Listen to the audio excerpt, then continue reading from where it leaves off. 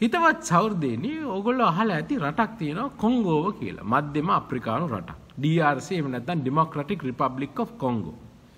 මේ රටේ බොහොම මෑතක ජනාධිපතිවරයෙක් හිටියා. එයාගේ නම තමයි ජෝසප් කබීලා. මේ ජනාධිපතිවරයා ඕගොල්ලෝ විශ්වාස කරනවද අවුරුදු 2ක් එයාට පවත්වන්න තිබුණු ඡන්දයක් කල් දැම්මා විවිධ දේශපාලන උපක්‍රම භාවිතා කරලා. අද මේ වීඩියෝ එකේ ඒ ගැන කොහොමද ජෝසප් කබීලා කියන ජනාධිපතිවරයා ඒ ඡන්දය කල් දැම්මේ? මොනවද එතුමා භාවිතා කරපු දේශපාලන උපක්‍රම සහ ඒවා කොහොමද එතුමා ක්‍රියාත්මක කරේ එම සමාජ ක්‍රමය ඇතුලේ?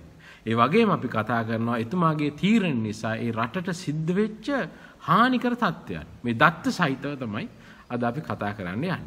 සහෘදේනි මේ ඉතිහාසය කියන දේ හරි ලස්සන වටිනා විෂයක්. මොකද ඒකට හේතුව තමයි මිනිස්සු ගොඩාක් විද්වතුන් කියනවා මේ ඉතිහාසය නැවත නැවත ලියවෙනවා කියලා.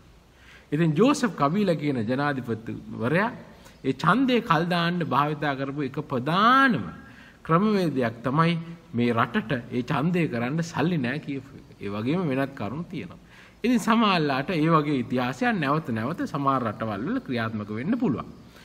බොහෝ ඉල්ලීම් තිබුණු දෙයක් තමයි විශේෂයෙන්ම මේ කාලීන කාරණා ඇසුරෙන් ශාස්ත්‍රීය විග්‍රහයන් ඉදිරිපත් කරන්න කියලා. දැන් ඕන කෙනෙක්ට පුළුවන් තමුන්ගේ හිතලුවක් හෝ තමුන්ගේ මතවාදයක් අරගෙන අනිත් මිනිස්සුන්ට බොහොම නරක විදියට කතා කරමින් තමුන්ගේ මතය ප්‍රතිස්ථාපනය කරන විදි ක්‍රමවේද කරන්න. අපිට ඒව වැඩක් නෑ සව්. ඉතින් මොකද ඒ වගේ කතන්දර ඕන කෙනෙක්ට ඕන විදියට කියන්න පුළුවන්. අපිට වැදගත් වෙන්නේ පුරවැසි භාවයේ සඳහා වැදගත් වෙන්නේ දත්ත මත පදනම්ව ශාස්ත්‍රීය විග්‍රහයක් තුල අපි කරන තේරුම් ගැනීම. මොකද ඒ තුලින් තමයි සැබෑ ප්‍රගතිශීලී පුරවැසියන් හටගන්නේ. ඉතින් ඒ සඳහා යම්කිසි පුංචි උදව්වක් දීම සඳහා විශේෂයෙන්ම ජ්‍යෙෂ්ඨ කතිකාචාර්යවරයෙක් විදියට මාගේ වගකීමයි සිතනවා.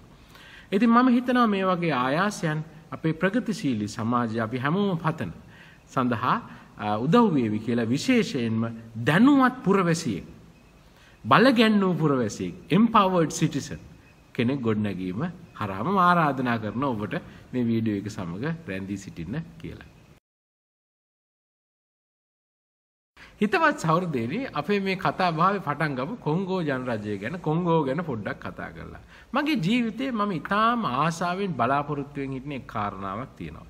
ඒක තමයි මේ මධ්‍යම අප්‍රිකාවේ රටවල් වෙච්ච කොංගෝව සහ රුවන්ඩාව. මේ රටවල් දෙකට යන්න මම බොහොම ආසාවෙන් ඉන්නේ කවදා හරි මගේ ජීවිතේ මම එය සාක්ෂාත් කරගන්නවා. සහෘදේනි ඒකට හේතුවක් තියෙනවා. ඒක තමයි අප්‍රිකාව එක රටකට කැටි කරලා ගන්න පුළුවන්. ඒ කොංගෝවයි. ඒකට දැන් කොංගෝව කියලා කියන්නේ මධ්‍යම අප්‍රිකානු රටක්. දැන් මම මේ තියෙන සිතියමක් දාලා තියෙන්නේ. මේ බලන්න මේ විශාලත්වය. කොංගෝව තමයි අප්‍රිකා මහද්වීපයේ දෙවනියට විශාලම රට. ඔය ඇල්ජීරියාව කියලා රටක් තියෙනවා. සාමාන්‍ය උතුරු අප්‍රිකාව මේ ප්‍රදේශයේ ඇල්ජීරියාවට වඩා කොංගෝ පොඩි. නමුත් මධ්‍යම අප්‍රිකාවෙන් නිසා හරියම විසිතුරු හරියම මේ විවිධත්වයකින් යුතු සමාජ වගේම පාරිසරික තත්ත්වයක් කොංගෝව තුළ තියෙනවා.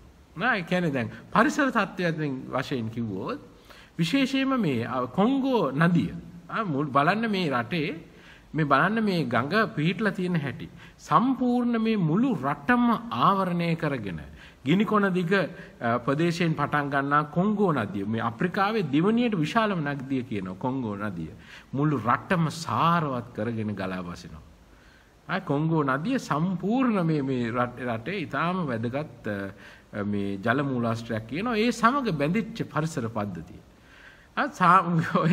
එකම රටක ඔයගොල්ලෝ විශ්වාස කරනවද මේ වැසි වනාන්තර කොංගෝවේ වැසි වනාන්තර තියෙනවා. ඒ වගේම කඳුකර පරිසර පද්ධති මහා විශාල කඳුකර පද්ධති පවතිනවා. දැන් ওই කොංගෝවේ තමයි අප්‍රිකාවේ හිම වැටෙන ස්ථානයක් තියෙනවා නම් කොංගෝවේ බෝඩර් එකට ලං වෙලා තියෙන බටහිර දකුණු මේ නැගෙනහිර බෝඩර් එකට ලං වෙලා තියෙන මේ කඳුකර පන්තියකට. ඊටාම අනර්ගයි මේ අප්‍රිකාවේ ගොඩාක් දෙනෙක් විසිට් කරන තැන. ඒ වගේම සැවානා කියන වනාන්තර වර්ගය තෘණබිම් මේ ආකාර තුනේම පරිසර පද්ධතියකින් හෙබි ඒ වගේ පරිසර විවිධත්වයක් තියෙන ඊටාම අලංකාර රටක් ඛනිජ ද්‍රව්‍ය සහ විවිධ මේ අපි කියනවා මේ භූමි සම්පත් වලින් අනූන රටක්. ඒ විතරක් නෙමෙයි මම අර කලින් කිව්වා වගේ අප්‍රිකාවේ සංස්කෘතිය එක රටකට කැටි කරලා ගන්න පුළුවන් නම් ඒ කොංගෝව. සාමාන්‍යයෙන් කියනවා එත්නික් ගෲප්ස් 200කට වඩා වැඩි ලොකු විවිධත්වයක් තියෙන රටක් කියලා. හැබැයි සහෘදේනි කොංගෝ ගැන මෙච්චර තොරතුරු මට දැනගන්න ආසාව වුණේ ඒවා කියවන්න ආසාව වුණේ රට ගැන ඒ විදිහට විසිට් කරන්න ඕනේ කියන ආසාව ඇති වුණේ හැබැයි මේ බොහොම ලස්සන පණිවිඩය රට ගැන අහලා නෙමෙයි. සහෘදේනි කොංගෝව කියන රට බොහෝ සෙයින් පීඩාවලට දේශපාලන ව්‍යාකුලත්වයට පත් වුණු රටවල් වලින් එකක්. ඔය අප්‍රිකාවේ තිබුණා ඇෆ්‍රිකන් වර්ල්ඩ් වෝර් කියලා එකක්. රටවල් ගණනාවක් අප්‍රිකාවේ එකට සම්බන්ධ වෙලා එකට යුද්ධ කරපු අවස්ථාවක්.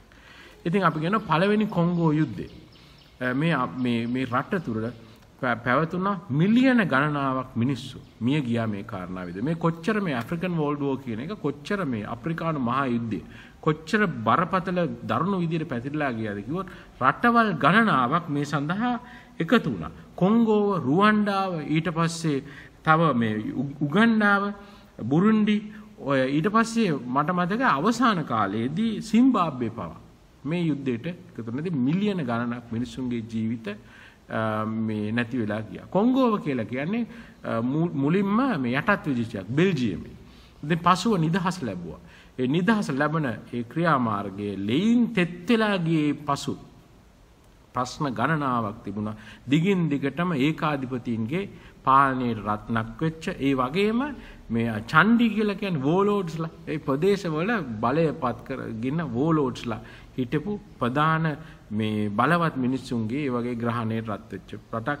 මිනිස්්‍ය ඝාතන ඊට පස්සේ මේ මානව හිමිකම් අයිතීන්ගේ උදුරා ගැනීම පිළිබඳ අපිට අවාසනාවන්ත කතා බහ රාශියක් අහන්න සිද්ධ වෙච්ච රටක්. එලෙසයි කොංගෝ ගැන අපි දැනගත්තේ. ඉතින් ඔන්න ඔය විදිහට තමයි අපි කොංගෝ රාජ්‍ය අඳුර ගන්න ඕනේ ඊටාම සංක්ෂිප්ත වශයෙන්. හිතවත් සහෘදේනි ඔන්න අපි ප්‍රධාන මාතෘකාවට එනවා.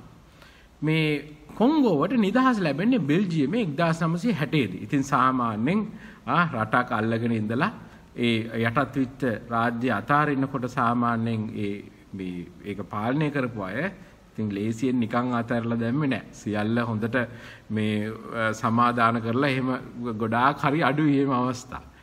ඉතින් 1960 දී නිදහස ලැබෙනකොට මහා විශාල අරගල කලබල ඇතුලේ තමයි මේ නිදහස දුන්නේ. මොකද එකපාර කෙනෙක් බලය අයින් වෙනකොට ලොකු බල රික්තකයක් ඇති වෙනවා. ඒ සමග ඉතින් ලොකු ප්‍රශ්න.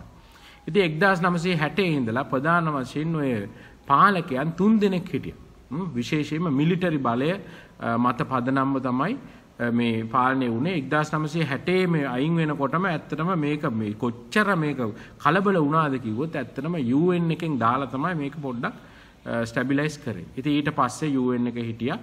ඒ නමුත් ඉතින් විවිධාකාර විශේෂයෙන්ම යුද්ධ බලය මත පදනම්ව පාලකයන් පහළ වුණා. පහළ වෙන සියලුම පාලකයන් එක්ක ඝාතනය කරා. එහෙම නැත්නම් කුමන්ත්‍රණ වලින් අයින් කරා. එහෙම නැත්නම් එයාව අල්ලලා මේ හිරේ දාලා මේ දැම්මා. ඉතින් ඕම තමයි කටයුතු සිද්ධ වුණේ. ඉතින් මේ කබීලාලාගේ කතාව කබීලාලා කිව්වම එතන නුගලන්ට තේරුණා යම්කිසි මේ පෞල් පදනමක් මත රාජ්‍ය පහළ වීම. 1996 දී ලෝරන් කබීලා කියලා එක්කෙනෙක්. ලෝරන් කබීලා කියලා කියන්නේ ජෝසප් කබීලාගේ තාත්තා. තාත්තගෙන් පුතාගෙන් තාත්තට කතන්දරයක් විතරක් තියෙනවා. ඉතින් කොහොම හරි ජෝසප් කබීලා ලෝරන් කබීලා කියන කෙනෙක් මේ රටේ බලය අල්ල ගන්නවා 1996 දී. යා මොකද කරන්නේ? ලොකු සේනාවක් සම්බන්ධ කරගෙන පිට රට සල්ලිත් හොයාගෙන ලොකු සේනාවකින් කැරල්ලක් ගහලා කලින් හිටපු ජනාධිපතිතුමාව අල්ලලා හිර කරලා මෙයා පහළ වෙනවා. ඉතින් මෙයා පහළ වෙලා සම්පූර්ණ මිලිටරි බලය 1997 තමයි මේ කාරණාව සිද්ධ වෙන්නේ. ඉතින් මේ නැවත මිලිටරි බලය භාවිතා කළා. එයා තමයි ප්‍රෙසිඩන්ට් කියලා, තමුන් තමයි ජනාධිපති කියලා පාලනය කරන්න ගන්න. ඉතින් ඔහොම වෙච්ච ගමන්ම මොකද වෙන්නේ? ලොකු බල අරගලයක්. සෑම විටම ওই ප්‍රශ්න දිගින් දිගටම මේ අප්‍රිකාව ඊට පස්සේ දකුණු ආසියාව සහ ලතින් ඇමරිකා කලාපවල මේක දිගටම පේන තත්ත්වයක්. බල රික්තකයක් ආපු ගමන් මොකද වෙන්නේ? මේ අරගල. ඉතින් අර වගේ මේ ලෝරන් කබීලා රට අල්ලගත්තට කලින් හිටපු නායකයාගේ බලය සහිත මිලිටරි බලය භාවිතා කරන අය මොකද කැරලි ගහුවා. ඉතින් 1997 අල්ලලා 98 දෙවනි කොංගෝ යුද්ධය පටන් ගත්තා. ඉතින් ඒක ඉතින් එච්චර ගාණක් උන්නේ ලෝරන් කබීලාට. එයා දිගටම රාජ්‍ය කරගෙන ගියා. ඕම කරගෙන යනකොට දැන් අපි කතාවට හිමින් ආවොත් ඔයගොල්ලෝ විශ්වාස කරනවාද වෙච්ච දෙයක්? 2001 වසරේදී ලෝරන් කබීලාව මහා අභිරහස් විදියට ඝාතනය වෙනවා. ඝාතනය වෙන්නේ අභිරහස කියන්නේ මෙහෙමයි. අභිරහස වෙච්ච විදිය නෙමෙයි. ඔය දැන් අභිරහස වෙච්ච විදිය නෙමෙයි. ඒ කියන්නේ ඒ ඝාතනය කෙරුණු හැටි නෙමෙයි. ඝාතනය කෙරුණේ එයාගේ සේවකයෙක්. එයාගේ ආරක්ෂක සේවකයෙක් වෙඩි තියලා ඝාතනය කරා. මේ ලෝරන් කබීලාව. හැබැයි අභිරහස තියෙන්නේ ඒක ඇතුළේ තියෙන කුමන්ත්‍රණය. අදටත් කවුරුත් දන්නේ නැහැ ඒක කොහොමද සිද්ධ වුනේ කියලා. හැබැයි එක දෙයක් තියෙනවා. ලෝරන් කබීලාගේ ප්‍රධාන මේ සම්පූර්ණ හමුදාව බලය භාවිතා කරගෙන හිටියේ ජෝසප් කබීලා. ඒ තමයි ලෝරන් කබීලාගේ පුතා. ඉතින් කතාවහක් තියෙනවා පුතා අතින් තාත්තා ඝාතනය වුණා කියලා. ඉතින් නමුත් එතුමාට ජෝසප් කබීලාට ඒ වෙනුවට චෝදනා පත්‍ර වාර දීලා නැහැ. ඒක ඉතින් හරි එහෙම වෙන්න ඇර ජනාධිපති කෙනෙක් වුණාම සම්පූර්ණ බලය එයා අතට ගන්නවා. ඉතින් අවාසනාවකට එලෙස කටයුත්තක් වුණා. ඉතින් 2001 වසරේදී තමයි එහෙනම් ජෝසප් කබීලා ෆැමිලි පාලනයක් යටතේ කොංගෝව අතට ගත්තේ. ඔය පවුල් පාලනය කියන එක එහෙම නැත්නම් අපි කියනවා පොලිටිකල් මොනාකි. ඒ කියන්නේ දේශපාලන රාජවංශ වගේ. ඒ කියන්නේ මේ ප්‍රජාතන්ත්‍රවාදයේ යටතේ රාජවංශ ගොඩනැගීමක්. අපි කියන පොලිටිකල් මොනාකි කියන එක ගැන පුංචි සටහනක් කියන්න ඕනේ. මේ ලෝකේ සමහර රටවල් වල තියෙන පවුල් පාලනය කියලා එකක්. ඉතින් මේ පවුල් පාලනයේ තියෙන රටවල් උදාහරණ කීපයක් කියන්න පුළුවන්. හොඳම උදාහරණය පිලිපීනය. ඊට පස්සේ සිරියාව. ඊට පස්සේ ඊජිප්තුව.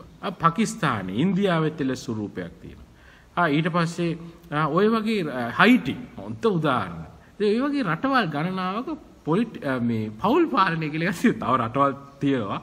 ඒවා ඒක තමුන්ට හිතා ගන්න පුළුවන්. සමහර කෙනෙක්ට පුළුවන් කමෙන්ට් කරලා පල්ලෙය ලියන්න. ඒ වගේ තව රටවල් තියෙනවනම් පවුල් පාලනය විසින් මේ ප්‍රධාන මේ ඒ බල ව්‍යුහය සකස් කරපු ඒ වගේම ගොඩනගපු ඒගොල්ලන්ට ලියන්න පුළුවන් කිසි ප්‍රශ්නයක් නැහැ. ඉතින් මේ පවුල් පාලනයක ස්වරූපය තමයි රාජ්‍ය බලයේත් ඒ වගේම මූල්‍ය බලයේත් සෑහෙන කොටසක් යම්කිසි පවුලක් තුලට ඒ රටේ ඉන්න එක පවුලක් තුලට පවුලක් කියන්නේ මේ අම්මා තාත්තා පුතා දුව එහෙම විතරක් නෙමෙයි එක්ස්ටෙන්ඩඩ් ෆැමිලි එකට විහිදලා ගිය අවස්ථා. එහෙම ගොඩාක් අවස්ථා තියෙනවා. ඉතිහාසය නැවත පෙන්වලා දීලා තියෙන පරිදි. මෙවැනි පවුල් පාලන තියෙන රටවල් වල ඊටාම පසුගාමී ස්වරූපයක් තියෙනවා. හොඳ උදාහරණයක් වශයෙන් පිලිපීන මේ ගැන ඊටාම හොඳට ස්ටඩීස් කරලා තියෙනවා. මේ මං කියන එක නෙමෙයි. මේක මේ ගැන හොඳට ස්ටඩීස් කරලා තියෙනවා. මම මේ පරීක්ෂණ පත්‍රිකා ඔයගොල්ලන්ට පල්ලෙහාට මම දාන්නම්.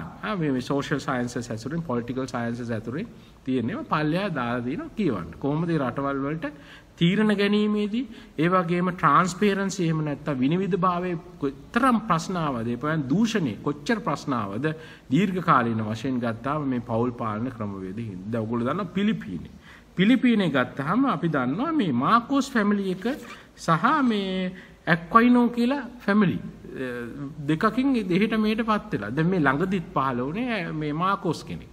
කලින් මාකෝස් හිටපු දැන් පහළ වෙන ජනාධිපතිතුමාගේ තාත්තා පිලිපීනේ මිනිස්සුම තමයි එළවල දැම්මේ වෙන රටකට. ලොකු වරගලයකින් පස්සේ. නමුත් දැන් එතුමාගේම පුතා දැන් ආයේ රජ වෙලා තියෙනවා. ඉතින් ඒක සමාජලාට ඔය සමාජීය ප්‍රශ්නයක්ද කියලාත් ගොඩක් අය අහනවා. ඉතින් අවුරුදු 20-30 ගණන් එක දිගට පවුල් පාලන මාකෝස් ෆැමිලි එක ඇක්වයිනෝ ඔය ෆැමිලිස් දෙක අතර පිලිපීනේ. ඉතින් ওই විදියට ඔය හයිටි ගත්තාම හයිටි වල අවුරුදු 30ක් විතර ඩුවිලිය කියලා ෆැමිලි එකක් පාලනය. අවුරුදු 30ක්. අද මේ හයිටි කියන්නේ කොච්චර මේ දුක් විඳින කොච්චර ප්‍රශ්න තියෙන රටක්ද? ගොඩාක් ਵਿਚාරකයන්. ඒ ගැනත් මම දාලා තියන්නම් පල්ලෙහායි. ਵਿਚාරකයන් කියලා මේ ඩුවිලිය කියන ෆැමිලි එක මේ පවුල් පාලනයේ ඒ කාලය තුල කොච්චර සම්පත් ඒ රටේ හූරගත්තද? ඒ වගේම කොච්චර අස්ථාවරත්වයක් නැති කරාද ඒ පාලනය තියාගන්න පවුල් පාලනය. මේක ප්‍රධාන හේතුවක් හයිටි වල තියෙන අද අස්ථාවර තත්ත්වයට කියන එක. ඔය විතරක් නෙමෙයි. ඔය සිරියාවේ කතාව. සිරියාව ඔයගොල්ලෝ දන්නවා හොඳටම අසාන් ෆැමිලි එක. මේ අසාන් ෆැමිලි එක ඔය සාමාන්‍ය 70 ගණන් වලින් මේ දක්වා අදත් ඉන්නේ අසාඩ් කෙනෙක්. ඉතින් සිරියාව කිව්වම දන්නවා කොච්චර ගැටලු තියෙන රටක්ද කියලා. එක්කෙනෙක් පහළ වුණා මට 2007 දී තව වෙන ජනාධිපති කෙනෙක් පහළ වුණා. එයාට ඉන්න දුන්නේ නැහැ මාස ගණනාවක්.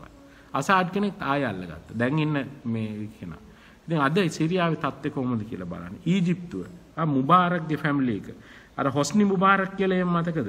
සාමාන්‍යයෙන් ඔය 1980 ගණන් වල තමයි හොස්නි මුබාරක් ගත්තේ. මුළු රටම අවුරුදු 20ක් විතර අල්ලගෙන හිටියා. එයයි එයාලගේ පුතාලා දෙන්නේ.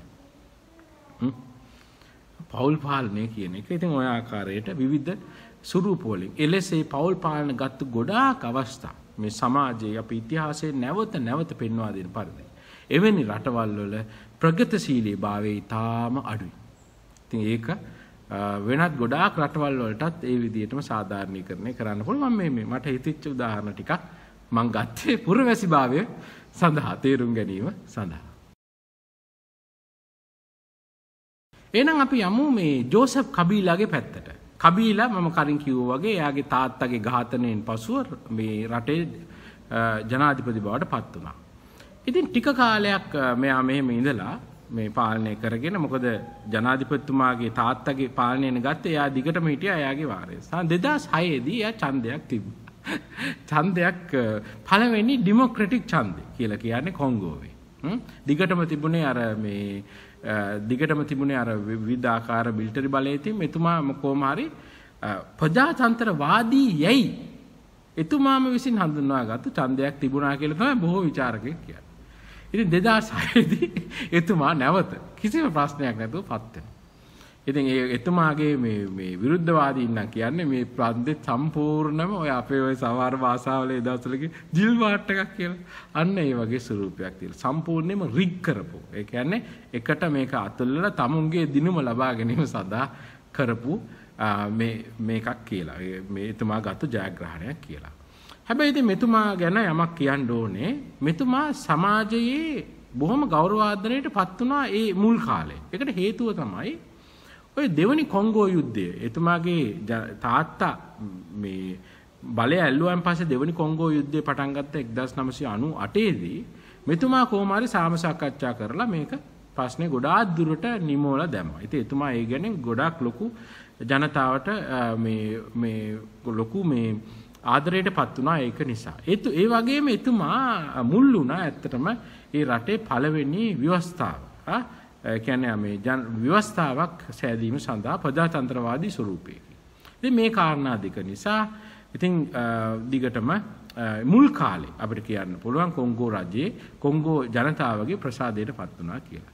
ඉතින් කොහොමත් ඔය ටිකක් දවස් ඉතින් තමුන්ගේම ඉතින් පැහැදිලිවම ඒ වගේම ගොඩාක් ඒ ආයතන වලට ඊට පස්සේ මිනිස්ට්‍රීස් වලට එතුමා බඳවා ගත්තේ එතුමාගේ පවුලේ අය. එහෙම නැත්නම් ඊටාම ඉහළ මට්ටමේ හිතවාදී. ඉතින් ඒක සාමාන්‍ය විශේෂයෙන්ම දූෂණය වැඩි වෙච්ච රටක දූෂණය ගොඩාක් ඉහළට ගියපු රටවල් වල ඒක අවශ්‍යතාවයක් විදිහට දකිනවා. ඒක කොච්චර ඒ කියන්නේ දූෂණය කියන එක සමාජයට කොච්චර බද්ධ වෙලා තියෙනවා නම් ජනාධිපති කෙනෙක් තමුන්ගේ කෙනෙක්ව ඒ පාලන තන්ත්‍රයට දැම්මේ නැත්නම් එය දකිනවා දූෂණයක් විදිහට. ඒ අවස්ථාව ගන්න. ඉතින් ඒක ඊට පස්සේ දැන් හිතන්න ඒ වගේ රටවල් වල දූෂිත රටවල් වල ජනතාවගේ බදු මුදලින් හදන විවිධ දේවල් පාසල් වෙන්න පුළුවන් ක්‍රීඩාංගන වෙන්න පුළුවන් ඊට පස්සේ විවිධ ඔය ගොඩනැගිලි වෙන්න පුළුවන් ඒ වලට ඒ හදපු අයගේ නම් දාගන්න. ඒක සාමාන්‍යයෙන් සැලකෙන්නේ පොලිටිකල් කරප්ෂන් එකේ එක මුනුවර. ඒක නැත්තම් දේශපාලන දූෂණයේ එක පියවරක් විදියට. මොකද ඒ දේශපාලඥයෝ සල්ලි දීලා හදපුවා නෙවෙයිනේ. නමුත් ඔය සාමාන්‍ය දූෂණය අධික දූෂණයකට අවුරුදු ගණනාවක් එකටපත් වෙලා දූෂණය කියන එක සමාජයේ මේ කල්චර් එකේ කොටසක් වෙච්ච සම්ප්‍රදායේ කොටසක් වෙච්ච රටවල් වල එහෙම නොකරොත් ප්‍රශ්නයක්. ඒ වගේ රටවල් වලට පුළුවන් හිතන්න තමුන්ගේ දේශපාලන සිම්බල් එකක්. يعني තමුන්ගේ දේශපාලන පක්ෂයක් තියෙනවා කියලා හිතන්න. ඒ පක්ෂයේ වගේම ගොඩනැගිලි හදන්න. ඒක ගොඩාක් රටවල් වල එහෙම කරලා තියෙනවා. ඒක පැහැදිලිවම අස්පනා අපිට දූෂණයේ එක මුහුණුවරක්. නමුත් ඒ රටවල් වලට ඒක පැහැදිලි වෙන්නේ නැහැ. ඉතින් ওই ආකාරයෙන් අපිට ලෝකෙ දකින්න පුළුවන්. ඉතින් ওই විදිහටම ජෝසප් කබීලා කියන ජනාධිපතිතුමා කටයුතු කරගෙන ගියා. දැන් සාමාන්‍යයෙන් කොංගෝවේ ව්‍යවස්ථාව යටතේ ජනාධිපතිවරයෙක්ට පත් වෙන්න පුළුවන් දෙපාරයි. ඉතින් මේ අනුව ඒ ව්‍යවස්ථාව අනුව ඡන්දය තියන්න තිබුණේ කබීලා ජෝසප් කබීලාගේ ජනාධිපතිවරයාගේ ඡන්දය තියන්න තිබුණේ 2016 වසරේ. ඉතින් කාලයත් එක්ක එන්න මෙතුමාගේ තියෙන ජනප්‍රියතාවය අඩු වුණා. ඉතින් මොකද වුණේ? කොහොම හරි ওই වගේ හිමින් 2016 වෙනකන් කබීලා ජනාධිපතිතුමා ඉදිරියට ආවා. දැන් මෙතනදී තමයි මෙතුමාගේ දේශපාලන උපක්‍රමය පටන් ගන්න ඡන්ද කල් දාන්න. මම මේක පැහැදිලි කරලා දෙන්නම්. දැන් විවස්ථානුපිතව බොහොම පැහැදිලිව තිබුණු දෙයක් තමයි 2016 අගභාගයේ දෙසැම්බර් මාසේ ඡන්ද තියන්න ඕනේ කියලා. ඉතින් ගොඩාක් විචාරකයෝ කියන දෙයක් තමයි කබීලා මේ සඳහා ක්‍රියාත්මක වුණේ නැහැ කියලා. දැන් ඡන්දයක් තියන්න අද ඡන්දයක් හිතලා හෙට කරන්න බෑනේ. ගොඩාක් කාරණා තියෙනවා. ඉතින් සාමාන්‍යයෙන් කොංගෝ මේ ජනරජයේ අවශ්‍යතාවය දෙන වෝටර් රෙජිස්ට්‍රේෂන්. ඒ කියන්නේ මේ ඡන්ද අයදුම්කරුවන් ගන්න ඕනේ. ඒ ප්‍රමාණය ලිස්ට් එක ගන්න ඕනේ. ඒ වගේම මේ අවශ්‍ය කරන සීමා නිර්ණය කිරීම කටයුතු කරන්න ඕනේ. ඉතින් ඒ වගේම ඒ අවශ්‍ය කරන මූල්‍යමය ප්‍රතිපාදන ලෑස්ති කරන්න ඕනේ. ඒ කටයුතු තියෙනවනේ. ඉතින් මේ කබීලා ජනාධිපතිතුමා ප්‍රමුඛ ආණ්ඩුව මේ ගැන හොඳටම දැනගෙන හිටියා. නමුත් එන ප්‍රධානම චෝදනාවක් තමයි ඡන්දයේ කල් දැමීම සඳහා මුලින්ම සිද්ධ කරපු දෙයක් තමයි විචාරවලට අනුව මේ සඳහා තිබුණු මේ ප්‍රාග්ධනය වැය කිරීම සහ පුද්ගලයන් යොමු කිරීම. ඒ කියන්නේ දැන් ආණ්ඩුවෙන්නේ මේ වගකීමක්නේ. ඒක සඳහා මේ පුද්ගලයන් යොදන්න ඕනේ, විවිධ කමිටුවත් කරන්න ඕනේ. මේ සියලු දේ කෙරෙන්න ඕනේ. නමුත් මේ සඳහා කිසිම ආයාසයක් ගත්තේ නැහැ. අඩුම වශයෙන් මැතිවරණ කොමිෂන් සභාවක්වත් එතුමා පත් කරන්න මූලිකත්වයේ ගත්තේ නැහැ. ඉතින් කොහොම හරි ওই විදිහට තමයි නම් පළවෙනි පියවර මේ ආණ්ඩුවේ නිතරම කියපු දේ තමයි අපි දැන් වෝටර් රෙජිස්ට්‍රේෂන් කරගෙන යනවා. මේකට කල් යනවා, මේකට මූල්‍ය ප්‍රතිපාදන නැහැ. ඉතින් බොහොම මන්දගාමී පියවරගෙන මූලිකම පියවර විදිහට මේ ඡන්දයට කලින් ඊටාම මන්දගාමී පියවරවල් අනුගමනය කිරීම එනම් මූලික මේ ප්‍රතිපත්තිය විදිහට එනම් පළවෙනි ස්ට්‍රැටජි එක විදිහට මෙතුමා භාවිතා කරා. දෙවෙනි කාරණාව තමයි හරීම විසිතුරු කාරණාව. මේ විදිහට ගිහිල්ලා දැන් ඔන්න ඡන්ද තියෙන දෙසැම්බර් මාසේ නම් සෙප්තැම්බර් මාසේ වගේ ආණ්ඩුවේ පිරිසක් එකතු වෙලා මෙන්න මේ වගේ නිවේදනයක් කරා. ඒක තමයි ඒ ආණ්ඩුවේ පිරිස ඇවිල්ලා කිව්වා මේ නියෝජිතයන් මේ බලන්න දැන් අපේ මේ රටේ මේ ඡන්දදායකයන් ලියාපදිංචි කිරීමත් හරියට කෙරෙලා නැහැ. දැන් සීමා නිර්ණය කිරීමත් හරියට කෙරෙලා නැහැ. මේ ඡන්දේ පවත්වන්න දැන් සල්ලිත් නැහැ. ඒ වගේම ජනතාවට මේ මොහොතේ ඕනේ මේ ඡන්දෙකුත් නෙවෙයි. මොකද ජනතාව පැහැදිලිව ජනාධිපතිතුමා එක්ක සිටිනවා. ඒක නිසා අපි මේ ඡන්දය අපි කල් දානවා කියලා මේ ඇවිල්ලා එකපාර ජනතාවට කිව්වා. එහෙනම් පළවෙනි කර්මයක සිද්ධ වුණේ සෙප්තැම්බර් මාසේ. මම පොඩි නෝට් එකක් ගත්තා ඒ කාල රාමුව පිළිබඳව. සෙප්තැම්බර් මාසේ වුණේ. මේක කියපු ගමන් ජනතාව මොකද කරේ? පාරට බහැලා හොදට තියනවා. පාරට බහැලා පාරවල් මේ වල ටයර් ගිනි තියන්න ගත්තා, කඩවල් වහන්න ගත්තා, හර්තාල් කරන්න ගත්තා, මේ උද්ඝෝෂණ කරන්න ගත්තා. ඉතින් මේ මුණු ගමන් මොකද කරන්නේ? එකපාර මේ මිලිටරි බලය යොදලා ඉතින් ඒක සප්‍රෙස් කරා. ඒ වගේම සමහර නියෝජිතයෝ දේශපාලන නියෝජිතයෝ අරගෙන හිරේ දැම්මා. හිරේ දාලා ගොඩාක්කල් නඩු අහන්නෙත් නැතුව විවිධ චෝදනා දාලා ගොඩාක්කල් තියාගෙන හිටියා. ඔහොම තමයි පළවෙනි. එහෙනම් ඔන්න පළවෙනියට සෙප්තැම්බර් මාසේ ওই වගේ නිවේදනයක් කරා. මේ දෙවනි ස්ට්‍රැටජි එකේම තව ලස්සන මුහුණුවරක් තිබුණා. ජනතාව කියන්නේ දැන් මේ වගේ ප්‍රශ්න එනකොට එකපාරම ජනාධිපතිතුමා දන්නේ නැහැ වගේ ආවා. මේ මිනිස්සුන් ඉදිරියට ඇවිල්ලා කිව්වා බලන්නකෝ මේ කටයුතු කිසිවක් සිදු වෙලා නැහැ. මේක ගැන මට සෑහීමකටපත් වෙන්න බෑ. වහා මේ ඡන්දේ පැවැත්වීම සඳහා මම ස්වාධීන කොමිෂන් සභාව මේ මැතිවරණ කොමිෂන් සභාව පත් කරනවා කියලා. එතන ස්වාධීන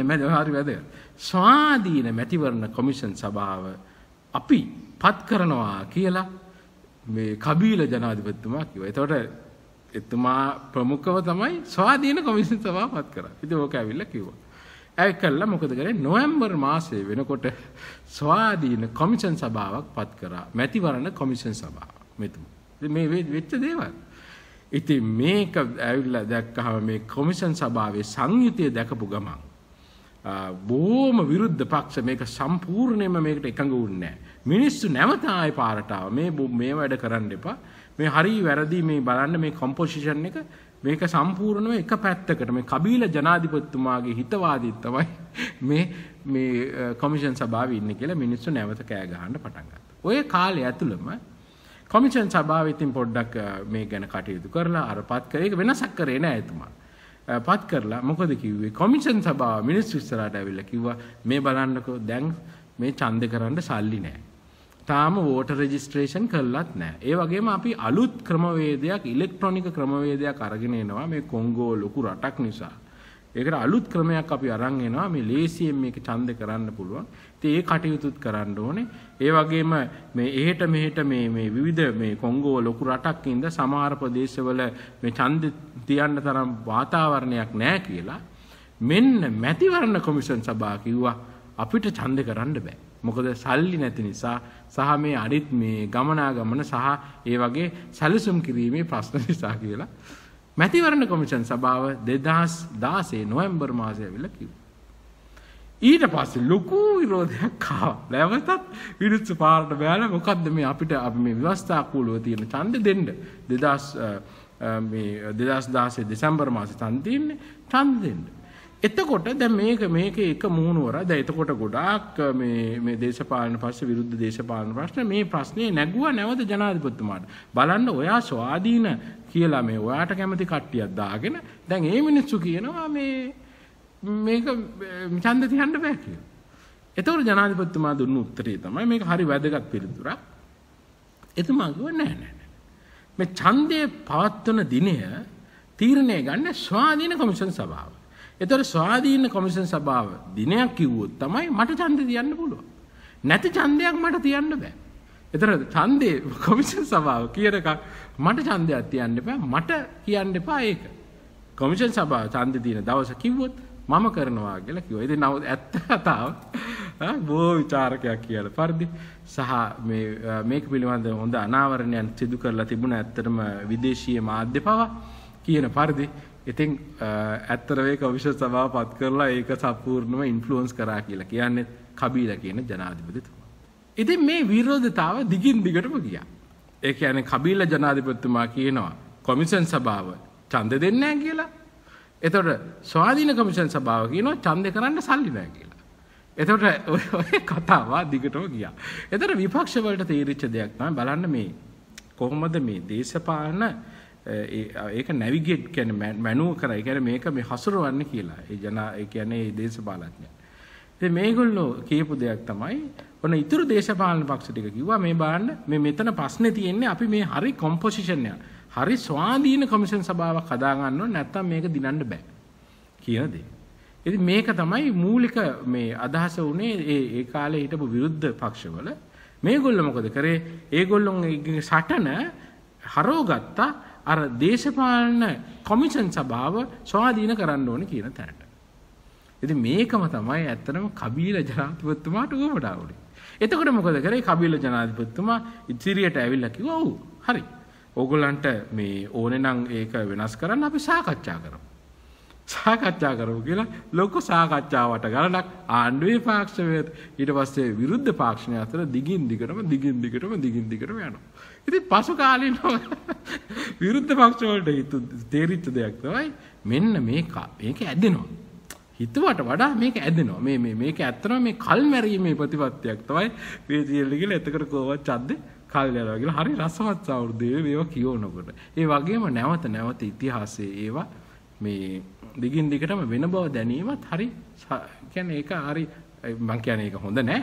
නමුත් ඒක දැක්කහම හිතට එනවා අමුතු සතුටක්. හරි ඒ විදිහට කාරණා තියෙනවා. ඉතින් ඔන්න ඔය විදිහට කල්මැරීම ප්‍රතිපද. දැන් විරුද්ධ පක්ෂ වලට තීරණා මේ වැඩේ නම් හරියන්නේ නැහැ. ටික කාලයක් ගියාම මේක තීරණා අපි වහාම ඇග්‍රීමන්ට් එකට එන්න ඕනේ මේගොල්ලෝ එක්ක කියලා නැවතත් ලොකු විරුද්ධතාවයක් යටතේ කොහොම හරි මේගොල්ලෝ විරුද්ධ පක්ෂ එකතු වෙලා මාස 5ක් විතර මේ සාකච්ඡා ඇදලා මාස 5ක් හෝ 6ක් මම පොඩ්ඩක් බලන්නගේ චෙක් කරලා දාන්න. මොකද කරේ මේගොල්ලෝ නැවත ආව තැනකට ඇග්‍රීමන්ට් එකට ආවා. ඒ කියන්නේ ඔන්න 2016 තියන්න තිබුණු මැතිවරණය කොහොම හරි විරුද්ධ පක්ෂත් එකතු වුණා අවුරුද්දක් කල් දාව කියලා. වෙනනේ මේ දේශපාලන මේ උපක්‍රම කොහොමද භාවිතා කරන්න කියලා මේව බලනකොට හරි ඉතිහාසයෙන් මේව බලනකොට හරි වැදගත්. අවුරුද්දක් කල් දාන්න ඕන හැමෝම එකතු වුණා.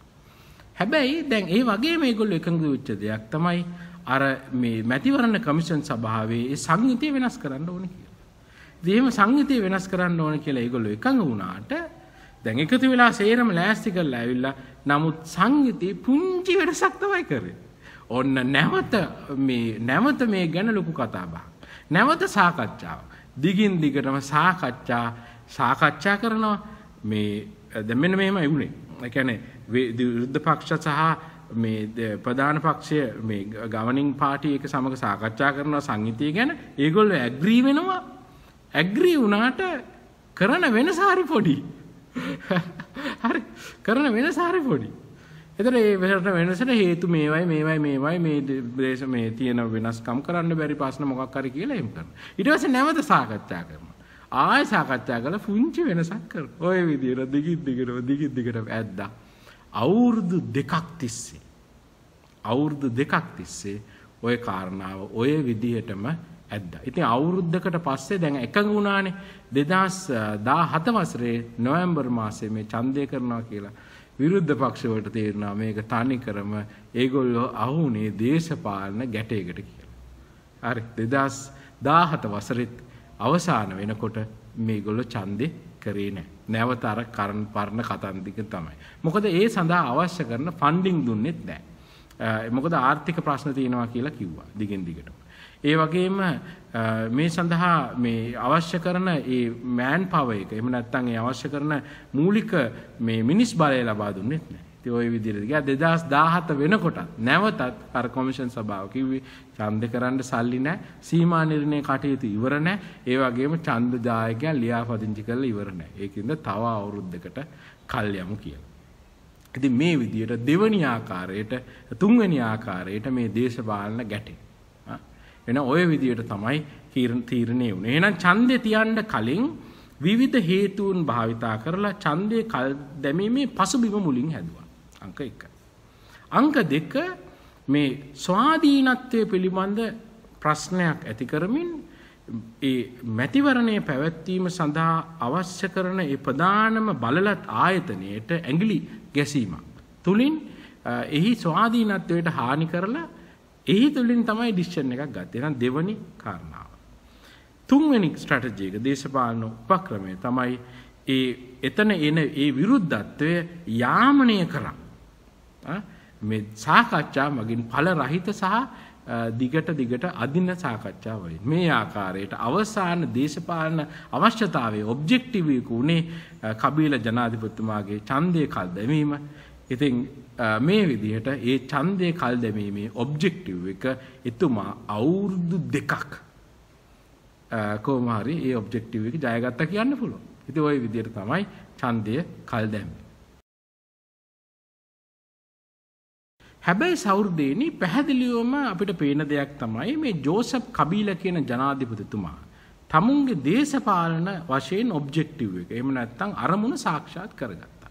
නමුත් රටක් විදියට රටක් විදියට කුමක්ද සිද්ධ වුනේ කියන කාරණාව. විශේෂයෙන්ම මේ කලබලය නිසා ඒ කියන්නේ දැන් තියෙන ඡන්දයක් තියෙන කාලෙක ඡන්දයක් නොපවත්වීම කියන දේ ලොකු දේශපාලන මේ මතභේදාත්මක තත්වයකට රටක් තල්ලු කරනවා. ඒක පැහැදිලිවම කාරණාවක්. දේශපාලන ස්ථාවරත්වය පිළිබඳ සංහිඳියාව පිළිබඳ ලොකු ප්‍රශ්න ඇති කරනවා. ඒක සාමාන්‍ය ස්වරූපේ. ඕනෑම රටක ඒක දෙය වෙන්න පුළුවන්. ඉතින් මේ රටේ මෙන්න මේ 2016 වසරේදී මේ දේශපාලන අස්ථාවරත්වයේ දිගින් දිගටම ඇති වුණා. මොකද විරුද්ධ පක්ෂ සහ සාමාන්‍ය පුරවැසියන් දිගින් දිගටම ඡන්දයක් ඉල්ලුවා. නමුත් රටේ තිබුණු ස්වරූපය තමයි ඡන්දය දෙන්නේ නැහැ. මේ තියෙන ස්වරූපය නිසා මොකද වුනේ? ඔයගොල්ලෝ විශ්වාස කරන්න 2016 දී ඊටාම විශාල ආර්ථිකයේ කඩාවැටීමකට ඒ රට ලක් වුණා. දැන් මේ පැහැදිලිවම තියෙන මේ රටේ දල දේශීය නිෂ්පාදනයේ වශයෙන් ගත්තාම කොංගෝ ජනරාදිය ස්වරූපේ. ඔයගලන්ට පැහැදිලිවම පේන දෙයක් තමයි 2016 වසරේ මේ තිබුණු ප්‍රශ්න නිසා, ඒ කියන්නේ මේ ජනතා නැගිටීම් සහ දේශපාලන අස්ථාවරත්වය නිසා සාමාන්‍ය වශයෙන් මේ 107ක වගේ තිබුණු ආර්ථික වර්ධනය සාමාන්‍යයෙන් 2% මාරකට විතර කඩාගෙන වැටෙනවා. කඩාගෙන වැටුණා විතරක් නෙමෙයි. සාමාන්‍යයෙන් අවුරුදු 3ක් ගියා. නැවත අර 2015 තිබුණු මට්ටමට වගේ ආර්ථික වර්ධන වේගය ලබා ගන්න. ඒ වගේම ඉන් පසුවත් දිගින් දිගටම මේ දේශපාලන අස්ථාවරත්වය ඇති වුණු ඉඳ යමක් දේශපාලන අස්ථාවරත්වයක් ඇති වුණාම රටක නැවතේ ගොඩනගන්න යාමනය වෙන්න සෑහෙන කාලයක් යනවා. ඒක නිසා ආය ආර්ථිකයට බලපාපු හැටි ඕම පැහැදිලිව ඔයගලන්ට දකින්න පුළුවන්. ඒ විතරක් නෙමෙයි.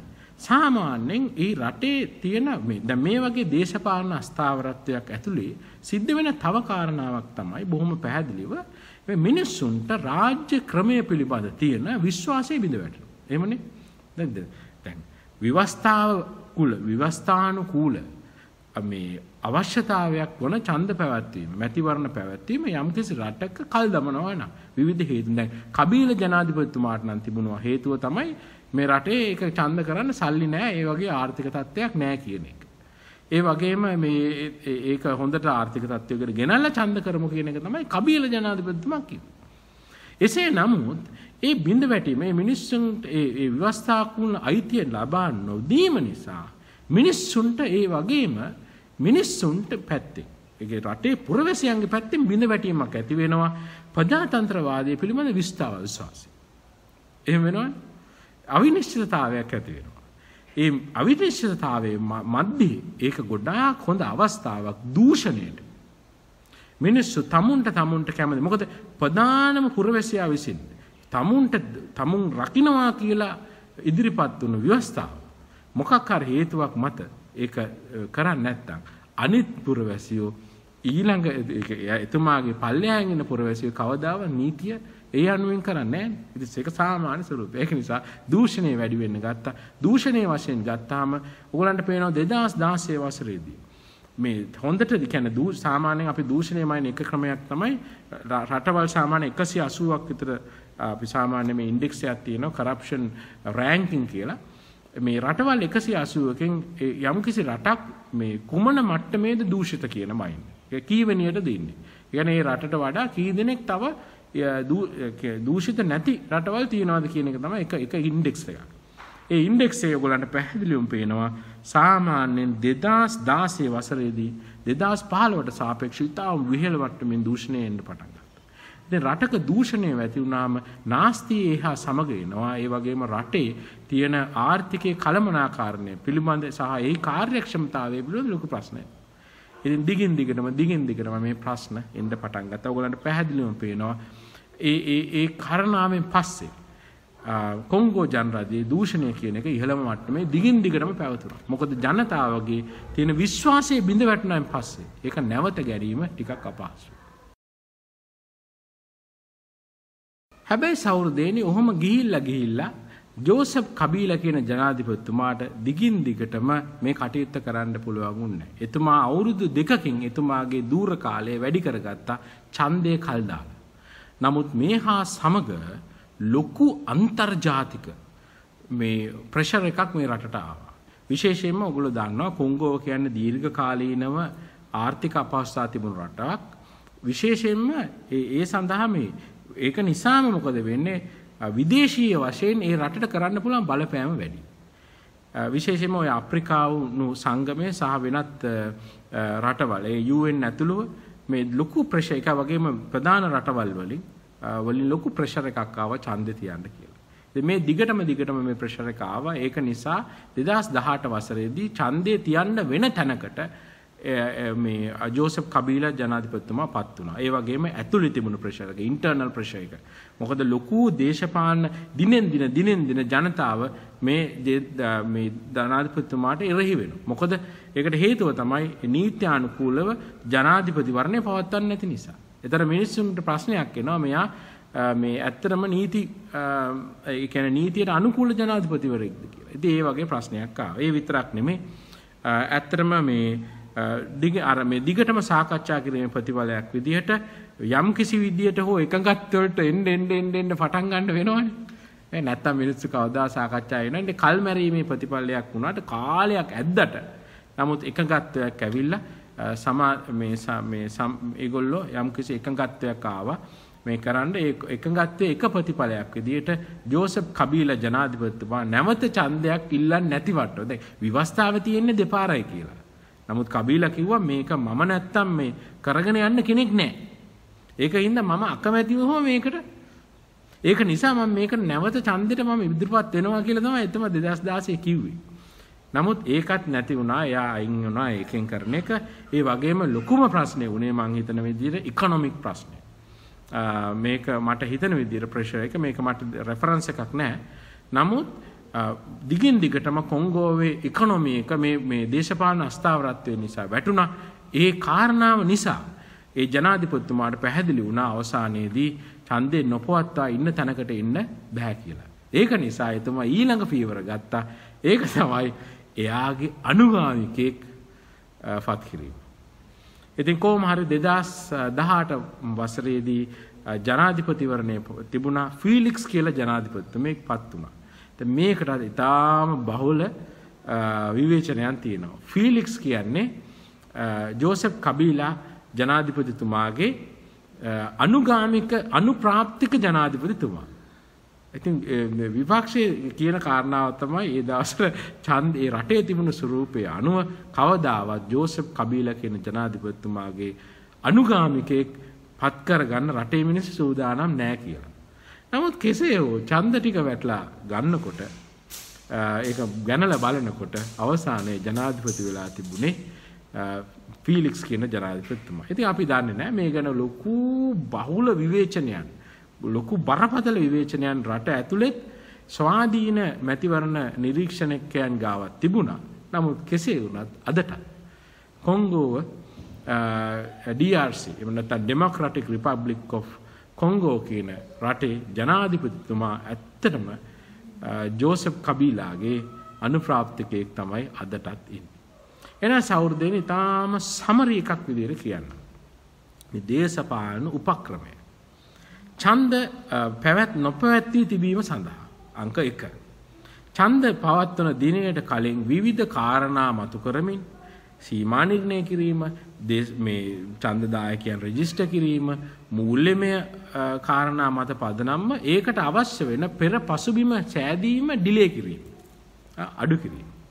ඊට පස්සේ ඒක තමයි අංක 1. අංක 2 තමයි ඊට පස්සේ ඇවිල්ලා ඒ කාරණා නිසා මේක පසුබිම නැහැනේ. පසුබිම නැහැ කියලා මේ ඡන්දේ පවත්වන්න බැරි බව ප්‍රකාශ කිරීම සහ එන මේ විරුද්ධතාවයේ මැඩ පැවැත්වීම සඳහා තමුන් යමක් කරනවා බව පෙන්වීමට මේ වගේ දේශපාලන මේක වගේ කොමිෂන් සභාවක් පත් කිරීම දෙවනි උපක්‍රමයේ එතුමාගේ. ඒ වගේ ඒක පත් කරන්නේ කොහොමද? අනිවාර්යයෙන්ම දේශපාලන විරුද්ධත්වයක් මේට එන බව පැහැදිලි වෙන ආකාරය. තුන්වෙනි උපක්‍රමය තමයි ඒකට එරෙහි වන බලවේග සමග සාකච්ඡා මාර්ගයක් භාවිතා කරලා දිගින් දිගටම ඒ කටයුත්ත තවදුරටත් කල් මැරීමේ ප්‍රතිපත්තිය යටතේ වැඩිදුරටත් මේ කරනා කිරීම, ඒක දිග ඇදීම තුන්වෙනි ක්‍රමවේදය. එහෙම නැත්නම් ස්ට්‍රැටජි එක. හතරවෙනි ක්‍රමවේදයේ විදිහට අවසානයේ ඡන්දේ පවත්වන්න හැකියාව ලැබුණාම තමුන්ගේ අනුප්‍රාප්තිකයෙක්ට ඒ අවශ්‍ය දේශපාලන බලය ලැබෙන පරිදි කටයුතු කිරීම. ඉතින් ඔය කාරණා හතරට අපිට මේක එකතු කරන්න පුළුවන්. ඉතින් සෞර්දේනි අද මෙලෙස මේ අපේ වීඩියෝ එක නිමා කරනවා. ඔබට හිතන දේවල් මේ වීඩියෝ එක පල්ලෙහා ලියන්න. මේ ਵਿਚාරයක් විදියට. මොකද මේ වීඩියෝ එක දහස් ගණනක් බලනවා. ඒතර ඒ අයට මේ සාමාන්‍ය මතවාදය මේ විවිධ රටවල් වල ඡන්දේ කල් දැමීම පිළිබඳ හොඳ අදහසක් ගන්න හොඳ තෝතැන්නක් වෙනවා. ඉතින් මම හිතනවා ඒක ගොඩාක් දෙනෙක්ට වැදගත් වෙයි කියලා. ඉතින් බොහොම ස්තුතියි ඔබ මේ වීඩියෝ එක සමග සම්බන්ධ වුණාට. ශාස්ත්‍රීය යමක් කිව්වේ. ශාස්ත්‍රීය දෙයක් කිව්වේ. කාටවත් බැන්නේ නැහැ, කාටවත් ගැව්වේ නැහැ. මා විශ්වවිද්‍යාල ගුරුවරයෙක් විදියට මම ගුරුවරයෙක් විදියට දේශපාලන සංකල්ප ඉදිරියට කිරීමත් ඒ වගේම ඉතිහාසය ගැන කතා කිරීමත් මාගේ වගකීමක්. ඒ වගකීම කළා විතරයි.